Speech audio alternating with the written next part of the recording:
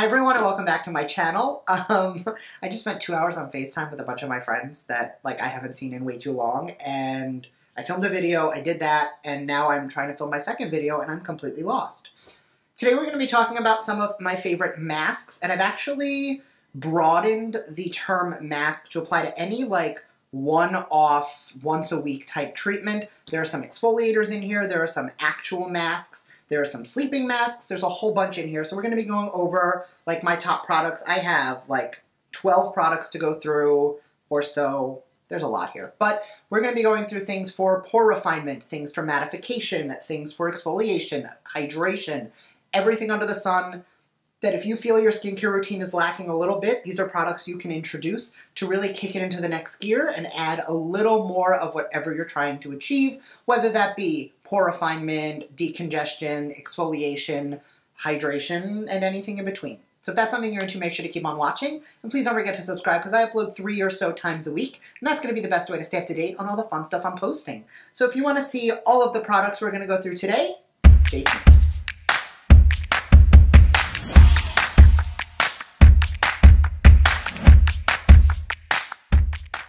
Okay, so I did break it into categories, and when I laid them out in these categories, it made sense. If it doesn't now, sorry. But first product I'm going to jump into are going to be the exfoliating treatments. So the first one is going to be from Drunk Elephant. It is the TLC Sukari Baby Facial. It is a 25% AHA, 2% BHA. This is meant to be used once a week. You apply a thin layer to your entire face. You leave it on for 20 minutes, and then you wash it off. This is going to, once you rinse it off, reveal super glowy, youthful skin. The whole purpose of this product is to basically melt off the dead skin on your skin to make it a little more glowy. It'll help with dullness, even skin tone and texture, and really just a deep exfoliating mask. This is what I would consider more gentle of the two I'm going to talk about. But it is definitely strong. So if you don't exfoliate, I do not recommend this being the first product you jump into. When you're ready to start exfoliating, I would start with something a little more gentle and build up to this one. And if you find the TLC once a week is still a little shy of what you want, then I would consider picking up the clinical grade resurfacing liquid peel from Dr. Dennis Gross. It is a 2-step program. I did a whole video on this that I will try to link up here, but it is basically a chemical grade or a professional grade chemical peel that you can do at home. You take step 1, you soak it on a cotton round, you massage it on your skin, and you leave it for 2 minutes. Then you do the same thing with step 2. Step 1 is going to be your super intense exfoliating compound, and step 2 is going to be an anti-aging neutralizer that's going to stop the chemical reaction on the skin and neutralize it so you don't give yourself a chemical burn. Again, I don't recommend jumping off the deep end and using these as the first exfoliating products you ever use. I would definitely build your way up. I did recently do an entire video on exfoliators, which I will link right here, and you'll get an opportunity to talk about all of them. And if after that, and you've used those and you've gotten used to it and you find your skin is still a little dull and you want something a little bit even more powerful or potent, then I would jump into one of these. So because we're talking about exfoliating, next I'm going to go into hydration. And these are going to be the 2 products that I recommend putting into your routine. If you do a deep exfoliator like this, I always follow it up with these 2 products at night because it adds that hydration back in since we just stripped our skin. So it's going to help to calm and soothe the skin out. And they are the Sleeping Care Laneige Water Mask Combo. So this is the water sleeping mask for face. This is the eye sleeping mask for under eye. This honestly just looks like a jelly moisturizer. I know it comes in a lavender scent as well, but I have the original. And this one comes with a little ball applicator that you roll on and then pat in.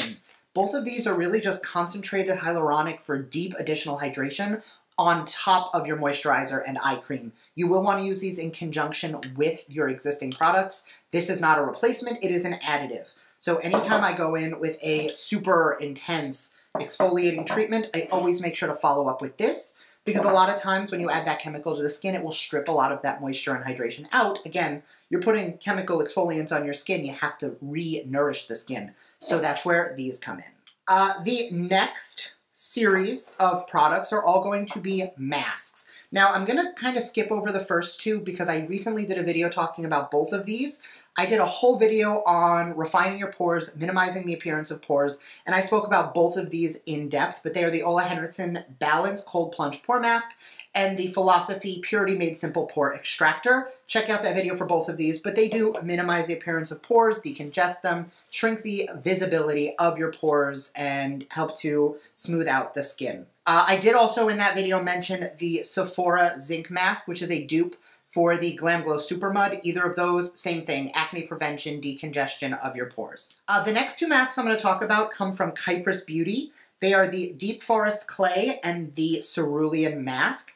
The Deep Forest Clay is a detox exfoliating mask, very similar to the Glam Glow Super Mud. However, with this one, I do find that it is a little bit gentler, for lack of a better word.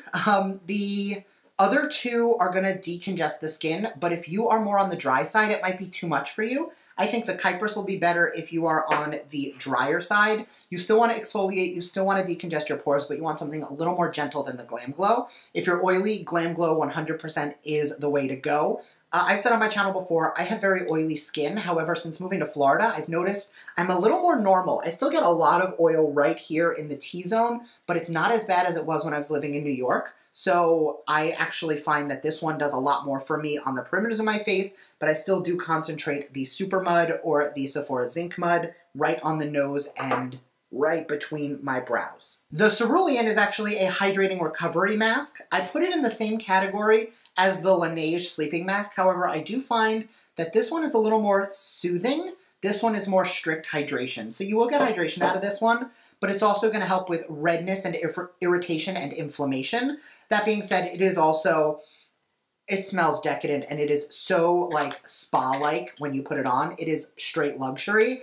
It is a little bit of a higher price point though, so whereas the sleeping mask I believe is only $25, the full size of this is closer to like $60, I believe. I will link everything down below, and I apologize if my prices are way off. I'm going to be completely honest. A lot of this came in PR, and the items I did buy, I bought so long ago, I can't even tell you how much they were. The next category is going to be in that same sleeping mask mentality, and they are both from Glow Recipe. It is the Avocado Melt Retinol Sleeping Mask for face and eye. So I use these like 2 to 3 times a week when I'm not using these. Again, you don't need to use them every night. You don't even need to use them every other night. They're meant to be like weekly or even bi-weekly treatments. But I love the way these make my skin feel. I've mentioned them in a video in the past where, you know how sometimes when you try a new product, you put it on and it just feels nice? This is one of those products where I put it on and the next morning I got so many compliments on my skin. Like, I hate to use this phrase because it makes me date myself, but it hits different. Like, your skin care, when you use these two products, you go to bed feeling like, oh my god, my skin is so smooth, and you wake up the next morning and you feel the results. I have not found a skincare product that was so instantly effective as these in so long. Glow Recipe killed it with these. Now, they are a little on the thick side, and they do take a little bit of, like, getting used to for the texture, but you take a tiny amount, apply it to the skin, smooth it over, and you will feel that, like, instant slip. I definitely say with every retinol product, and I will continue to say with every retinol product, you need to make sure you are using sunscreen even if you're staying indoors. Computers have blue light defense, so blue light, so does our cell phones. There are UV lights coming in from the window, so even if you're on quarantine and you're staying inside, public service announcement, make sure you're still using sunscreen. That goes triple if you are using any form of retinol product. Photosensitivity is the easiest way to scar your skin and cause long-term irreparable damage. So if that's the case, make sure you are following up with your SPF. And the last I'm going to talk about are going to be sheet masks. Now I'm going to be honest, when it comes to sheet masks, I'll use anything and try it. Some I find are more effective than others. Some of them, like the Tatcha ones, super expensive, super bougie. Yes, they're great, but I don't necessarily think they're worth the, you know, $12 to $14 a pop for one use. So I'm not gonna lie, I use a lot of like no-name brand type masks just because that's what I have. My best friend went to China about a year ago, long before any of this travel ban started, so she is 100% healthy and on quarantine, and I'm grateful for that. But she did bring me back a shit ton of Chinese sheet masks, which I love, and I use those a lot. Not really a brand that I could track down easily and get. If I'm in the States and I am looking to purchase a mask, I love the Sephora sheet masks. Now, first off, they're always on sale, and it's like buy 3, get 1 free. They're between $4 and $6, I believe. Like $5 is a good price point. And they come in a million different flavors. The three that I like the most, the green tea for mattifying and anti-blemish. This is Brandon's favorite. This is lychee for hydration and brightening.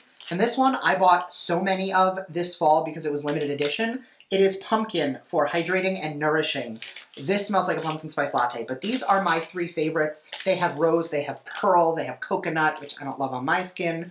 They definitely have options, and in the top, it'll tell you what all of them do, but they are super affordable, super easy to use. They work beautifully, and it's a much better price point, especially when you factor in the discount. It's like $4 per, and currently there is a promotion that any of the products here that you get at Sephora, you can get 10, 15, or 20% off. That runs until May 1st with the Sephora VIB Rouge sale. So again, I will link to all of these products, but if you do get them now, you will get that additional discount on top. And that is my current collection of masks. Now, I do want to let you guys know, these are not the only masks I use. These are not the only masks I have. These are just the ones that lately I find I'm gravitating the most towards. If you have any specific questions on a specific mask that's in your collection, what does it do? If you have questions on ingredients, drop them down below. Or if you're looking for a recommendation on something I might not have spoken about today, leave it in the comment section and I will try to get back to you with my best recommendations and we can go from there. I also see that there are people who comment and answer each other's questions before I even get to it. So if you're one of those people who chills in my comment section and thanks other people, I see you, I appreciate you, and thank you. Thanks everybody for watching, and I will see you guys next time. Bye.